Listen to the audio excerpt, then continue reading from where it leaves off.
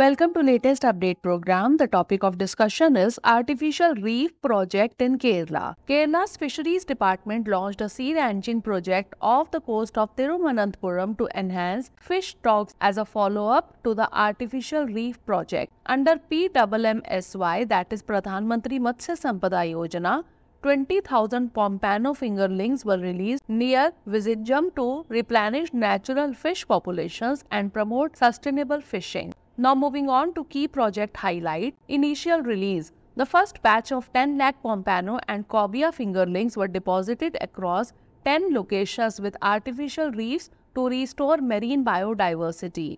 Artificial reef setup. Artificial reefs were previously installed at 42 sites of Thiruvananthapuram's coast, attracting fish varieties like tuna, mackerel and trevally. Project inauguration. Minister of State for Fisheries George Kurian inaugurated the project from a Coast Guard vessel with the support of Kerala's Fisheries Minister and senior officials. Now let's discuss about future plans and expansion. Funding and approval. The 3 crore rupees project received funding from the National Fisheries Development Board and aims to extend artificial reefs beyond Thiruvananthapuram, awaiting further sanction. Expansion plans. The second phase proposes expansion to 96 villages in Kollam, Alapuzha, Ernakulam and Thrissur district at a cost of Rs 29.76 crore, with plans for the northern districts in phase 3 at Rs 25.82 crore. Broader conservation goal. By creating artificial habitats, the project seeks to provide sustainable fishing options and protect marine life in Kerala's coastal waters. Now is the time for practice question.